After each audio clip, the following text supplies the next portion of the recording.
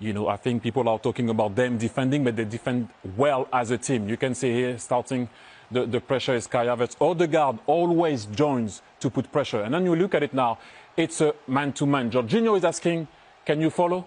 Can you come with me? They're defending going forward. Ben White is going to get the ball back. When Jorginho is going to get that ball, he's looking forward. Can now turn